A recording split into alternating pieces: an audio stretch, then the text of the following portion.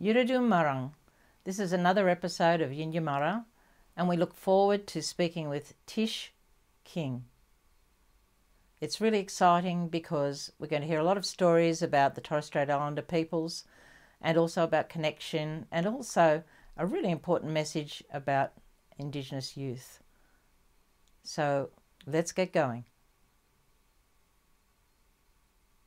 Welcome, Tish.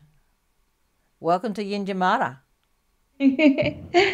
Thank you How so much for having me. How exciting. I've really been looking forward to this, and we've had waits with COVID, and we've had to just really hold on to that opportunity to talk with you. So it's really exciting, and it's just so amazing that we can share a lot of different things today that are really going to inspire other Indigenous youth across the country, Torres Strait Islander peoples and Aboriginal communities, nation peoples, sovereign peoples, as we know.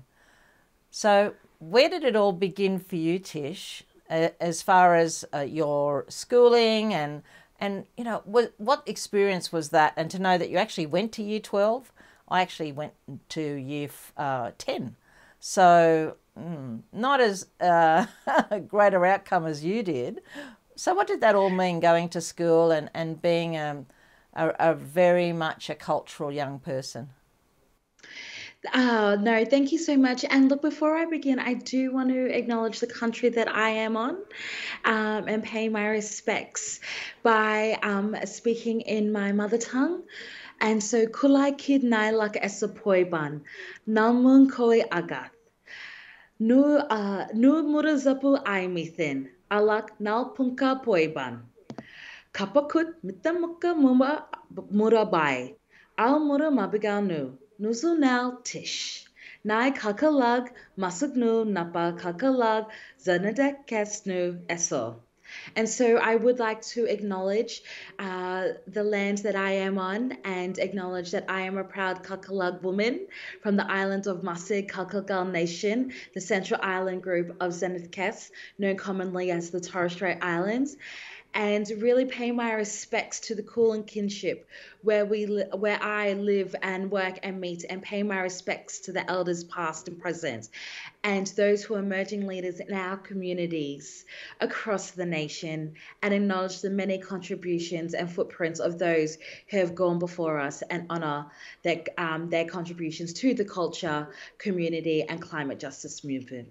And could I also welcome you on our country here at ANU, which is the Ngunnawal and Ngambri people.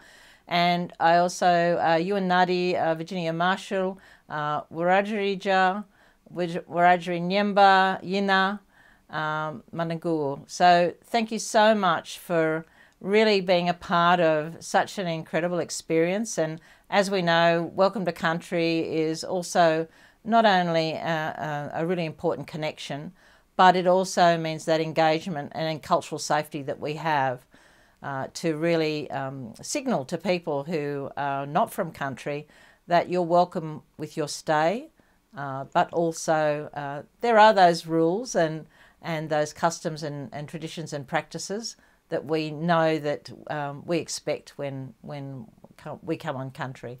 So thank you so much. Thank you for welcoming us and to acknowledge your country. A very proud Mazig woman. And no, and thank you so much for allowing me that space. And so, to really like unpack, I guess what you just said is that, there are so many different pathways into where our journey begins and how we got here. And so that's so interesting that you didn't finish, that you went to grade 12, because you are so incredible and so inspiring. And I'm like, yes, you don't need to finish school to still make great waves. And so no, it's really great. And so I grew up really differently. While I was born in the Torres Straits on Thursday Island on Waibeni, and spent my early years there. But because of opportunities for I guess for anyone in remote areas, they were mostly in regional towns or bigger cities. And so my mum sort of relocated and sort of, we ended up on Ulnith country, which is in Cape York in Queensland. And so there is a beautiful country, that Western Cape in the Gulf of Carpentaria. Beautiful fishing, red dirt country, beautiful oasis and freshwater creeks, croc country Very as much well, so. jelly. Yeah. And so I grew up in this really diverse and beautiful space, but also in that beautiful country was really rich in resources. And so they mined bauxite, and in those early days when I moved there, kaolin. And so I really was really saw firsthand this really interesting dynamic of like white Australia, mining industry, the working class, but this melting pot of like 11 traditional owner groups in this one beautiful space, caring for country, adapting to its changes, and still continuing to teach culture and their culture.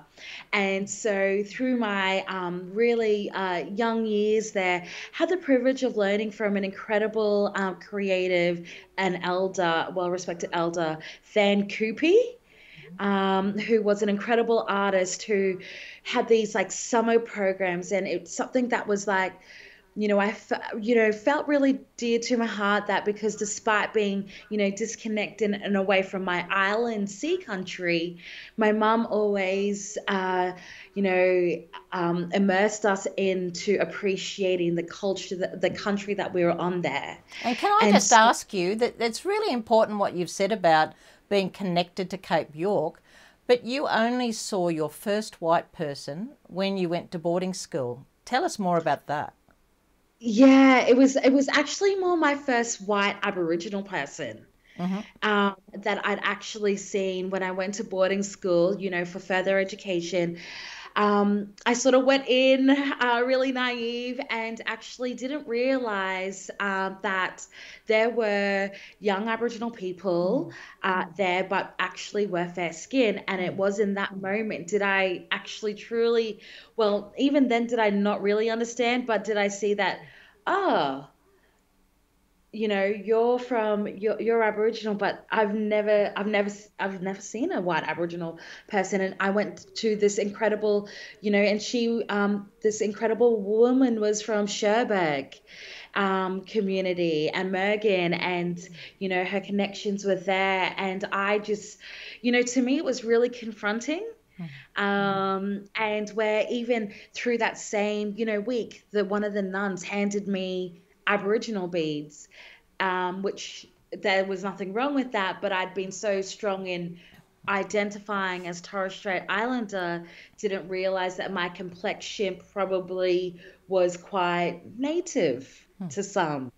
And so it actually really triggered an identity crisis, because I sort of was navigating sort of this, trying to stay strong of culture, but navigating in another for, education and trying to learn, but being not knowing the systemic racism that was, limiting people to be connected to me or me to connect to people. And you've And had so, that experience, haven't you? With racism and really finding out, as you've just said, then a lot of Aboriginal youth really feel that they're not connected because people treat them differently and don't see them in the way that we should, which is, whether you're dark skinned or light skinned, you're an Aboriginal person, you're a Torres Strait Islander person. So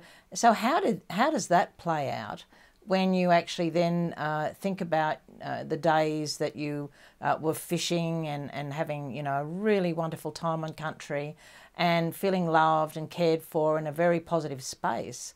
But then when you've got to go on the mainland, which you spent a lot of time, and I think in 2020 you went back home, which was a really important and exciting thing. But how does it feel when you've actually got to be on the mainland and not be on country? What does that feel like to you? Wow, we could go on for like, wow, Yeah. that's a really big question. And so, really, I guess really hearing that is like hearing that it's been that long because it had been 20 years since I had been able to reconnect to my traditional island country. And, it's been hard, having it, feeling so deeply connected, knowing that you belong somewhere, but wherever you went, you didn't belong anywhere, was just kind of like, hang on, but I have all these feelings. I have this deep connection, and what does it all mean? And so it was actually like just, really powerful because, um, you know, I'd really been chasing that feeling and adapting. And so that was like through my travel and experiences that, connecting to culture where I could, whether that would be mine or, a beautiful, one across the world. It was always appreciating like their way of life and their way of living. But coming back to our back door and our backyard and seeing our diverse and ecological sea country, and then really see how under threat it is from that real systemic like change was just like, okay, something's got to give here. And so it's then it really was ingraining when seeing that like you can call it like environmental racism. But when going back to Musig and seeing that my family were using, adapting to their resources and using pallets that goes on forklifts as a seawall and putting palm leaves and coconut husks to stop the waves and to just diminish as much erosion as they can was really where like, That's right. okay. And that's right. And the most important thing when we look back at communities, we have to go back historically, right? Which is to Weipa and where communities have been moved. And your experience is really interesting because you said when you were looking into the river and you were fishing, that you understood pollution and food security go hand in understanding bauxite and other tailings and really exploitation of those rivers. It really had a very deep and an abrupt feeling for you that you could understand really that these rivers weren't being cared for and they were just so polluted. How does that then really make you feel about when we talk about mining today and those issues of economy over caring for country? Absolutely. Like, really great segue into then those experiences there was that you're absolutely right. Through the runoff of, like, the mining industry, saw how, those downward impacts were impacting communities, in that area where, you'd go out fishing and just weren't catching as many fish. And it was like, okay, maybe it's a bad season. But really, it's actually the runoff and pollution from these corporations. And so, when going back there and actually working in the resource sector, it was really confronting because, I actually did think that corporations did. Were progressive and were doing the right thing, and seeing how much employment that they had created in community. But what I actually saw was, unfortunately, that it's a business still, and it's a numbers game, and actually they do the bare minimum to support not only traditional owners but to to communities that have been displaced there, but raised on that country and been looking after and adapting, and thriving in that country. And so it was just like, okay, wow, for too long have we seen, like these the nepotisms and connections between governments and corporations to continue to allow these type of shortcuts. And I think as a young person, through my experiences, I've actually been raised under a coalition government. And so it's been really defeating, knowing that can there be real change? Like, can we really uh, can we really fix this? Maybe this is, my fault. Maybe I need to do more. But realizing that because of those injustices that we actually have, that First Nations people haven't had the autonomy and rights to say, what doesn't happen to their land and seas. And so, That's right. I real Exactly. I realize it's a deep reflection from the fight for land rights that extends, from the arrival of the tall ships in 1788. So could I just ask you too, which is really an interesting question.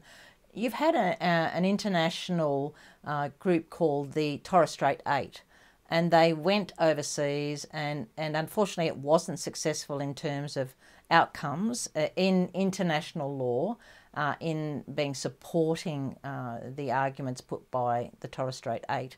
But they really came back with really positive attitudes. What were they? Despite this, we are still going to continue to amplify the stories and the incredible strength and resilience of Torres Strait Island communities. We are still taking our voices to these platforms to make sure that people know, firstly, the climate impacts, and that how island people are disproportionately affected when we do not even contribute to our nation's emissions, to our global emissions. And so it was something that was just really empowering, and that, I feel honored to be able to continue to help support and amplify those leaders that are spearheading this incredible campaign. So do you think that when you went to COP26 in Scotland, that there was a place that you could actually be that really as a collective of youth and young people, you felt a lot of energy after that outcome with the Torres Strait Eight? Did that revive you and really energise you, and more likely than say, well, I'm not going to stop here, I'm going to look for COP28 and nothing will stop me? Was that the sort of response? Absolutely, because you're right, Annie. Oh my gosh, you were there. You saw my tears. Yeah. It was a journey for all of us. But no, that's exactly right. Through it all, I found this incredible strength, this community of strength and just solitude, but just of solidarity at the Indigenous Peoples Pavilion, which just actually was this ridiculous that it was a small space, but despite it all, and this is just what I think, a reflection to Indigenous people right around the world, hey, is that, together we may be we may have different cultures, but together we do stand united together as one voice. And it was really incredible to see that those that have been advocating, and the knowledge holders in across other Indigenous nations across the globe, they brought young people, a young person representative who was just so strong in culture and leading in their space, that actually for the first time created a safe haven to be able to share, because this is a legacy, of colonization, the patriarchy and racism that got us in this, that got us here to the climate crisis, is that this is the legacy left to us. And this is the legacy that we, are inheriting and are, taking on as our responsibilities in community, but for culture and for our people. And so to know that the next generation being there and having that, standing shoulder to shoulder was really incredible.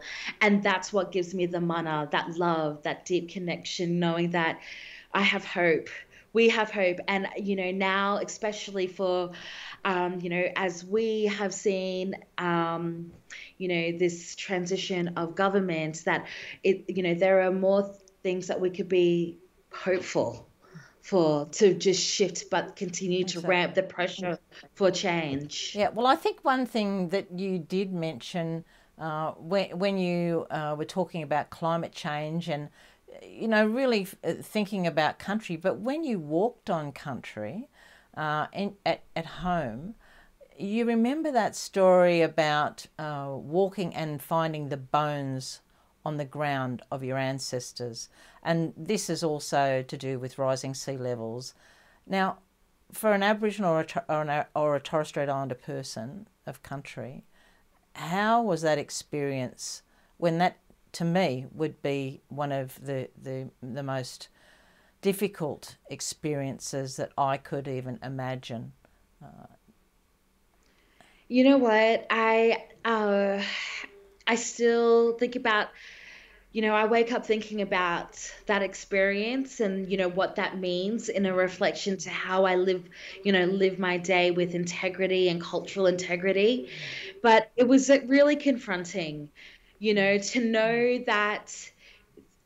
that our sites are continuing to be desecrated from rising seas, that has been exacerbated by, fossil fuel expansion, is just like heart wrenching, and really fighting back to use now, um, because it's respecting our matriarch, to when I had to pick up, I picked up a part of the skull, and it was just like, my these bones are undressed.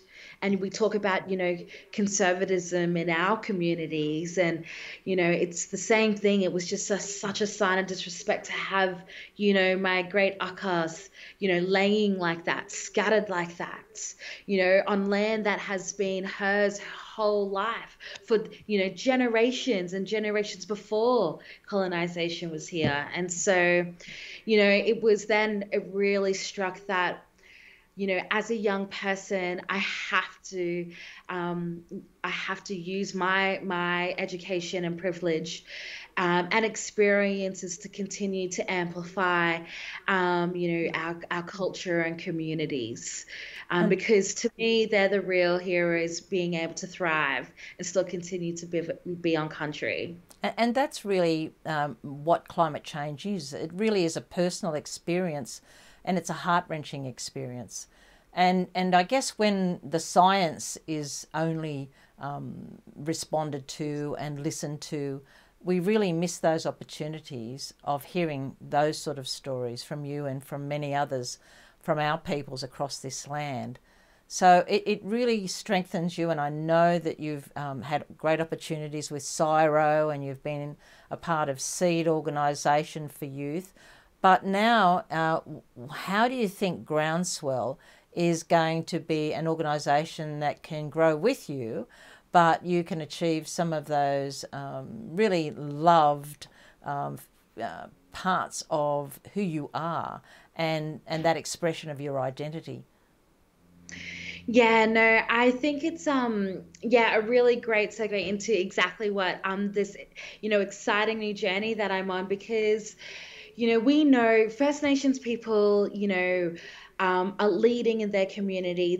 And those leaders and traditional knowledge and elders, they have the solutions. They know the solutions for what's good and healthy for country. And so, as I sort of move and share my knowledge with the incredible Groundswell Giving, with their mission to accelerate and amplify climate action in Australia by creating a community with new givers to fund those strategic, impact projects, then it's about just connecting up the change maker to the resource, because we are in this critical decade, and with science and traditional knowledge and our country being under hurting and Mother Nature letting us know how much is hurting, we really need to turbocharge these community-led solutions out there. And I look forward to really working together and connecting and learning from those communities that are, in sharing their knowledge and using, the knowledge that has been passed down for generations and generation that goes into caring for their land and sea country and for their beautiful rivers and waterways. And so I'm excited for the next 6 months, how we can get together, stay connected, and make this change. Yeah, that is very exciting. And I think that one of the messages that you would probably have thought about many, many times would be, what are the 3 things that governments need to do to connect and really assist youth in really forging forward? Yeah, look, firstly, let's have a seat at the table, right? Good For start. too long, yeah, for too long, young First Nations people have had a seat missing at the table that impacts, when decisions are being made that impacts their future. And as Shed, we are inheriting these responsibilities, and so we need to be there because we know and are doing the work, and incredible organizations like Seed Mob and Pacific Climate Warriors that are out there on the ground, continuing to do what's good for country, culture, and climate. Secondly, I guess, connect up to any change makers that are doing the good work out there, and like take part of their actions and support the work that they're doing, but also mostly like it starts with community consultation, importantly. And we know how important that is when we've seen organizations that you've been a part of that have done that work. We need to really come back to, these commitments now that governments have made, and actually to hold them accountable towards it and see now and their progression as we shift into these these solutions. But importantly, when we have these consultations with First Nations people, we need to have them leading in this space. And also just quite not quietly, but at the end of the year, like last year, the cultural heritage final report, the Juukan Gorge final report came out that had incredible recommendations, that if actually embedded into legislation could give First Nations people the autonomy to veto rights, and go back to having that say of what happens or what doesn't happen to country. And so it goes back to that, and so their incredible work now doing that, and so we need to just get those leaders into community, because that's where it is. Yeah, well, It's that not in sounds your very office. exciting. And I think you're going to be pretty busy, as we all are, just waiting for those opportunities at COP28. And really trying to use, as you've said all along, is trying to network, trying to let people understand how, when country hurts, that we hurt personally. And it's not just really laws and policies, is it? It's more than that. It's our being, the waters, our identity, the deserts. Every part of this country can't be separated. Water can't be separated from land, and this is our journey where we're part really of everything that we see around us. So it means that we really can't just go to bed and clock off, does it? No. Except for not for mob. Not for long. That's right. That's exactly right. But look, it's been an amazing journey, and I think that all of your family would be so proud of you, and I hope when many other young people really listen to your words, and especially words of wisdom, that it will really encourage young people not to lose hope. That, even though, as you've said, the circumstances mightn't be great, you've been through that yourself, and, many others, and myself included. So nothing has always been easy, but, again, putting that message out of hope. And I think that that's going to probably just really keep us strong until, we have to be resilient, right? So, yeah, I think that's fantastic. And I've really loved talking with you and listening to your incredibly encouraging words. So Tish, Managulu, thank you so much. And power on. We look forward to seeing so much in the future for you. Eso, Auntie, thank you so much. And thank you for having me. Yawo, kapakut, good afternoon. Managulu.